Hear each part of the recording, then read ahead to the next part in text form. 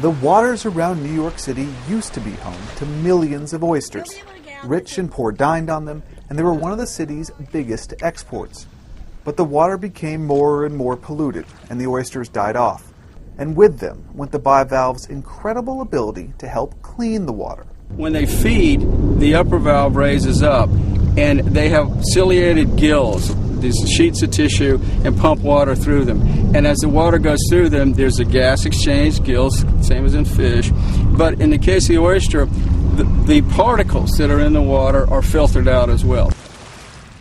These waters in the shadow of New York's LaGuardia Airport are anything but clean. But slowly, Dr. Ray GRIZZLE and his team are trying to help oysters take root again. Not too long ago, you wouldn't have found any oysters in this water, but things are changing. So we've got an oyster that's fully reproducing female, probably 2 years, heading into its 3rd year, and looks good and healthy, good growth. This is the really good news. Kate ORFF is a landscape architect, and she's hoping to put bivalve's unique ability to clean to good use. ORFF sees a future where oysters and other bivalves can help reshape the urban landscape, even help the Gowanus Canal, one of the nation's most polluted waterways, become an attraction.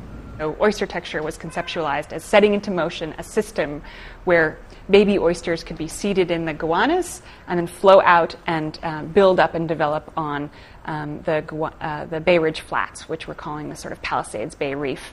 So you have this cycle set in motion of sort of baby oysters, reef building, cleaner water.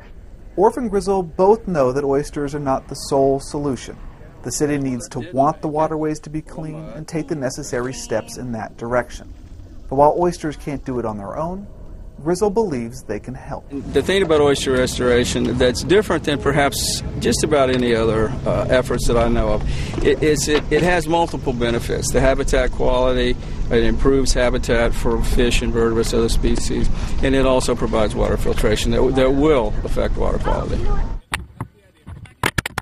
These oysters won't be going for $3 a pop in the city. They are not for consumption.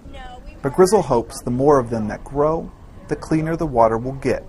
And maybe in the future, oysters from these waters will be clean enough to shuck.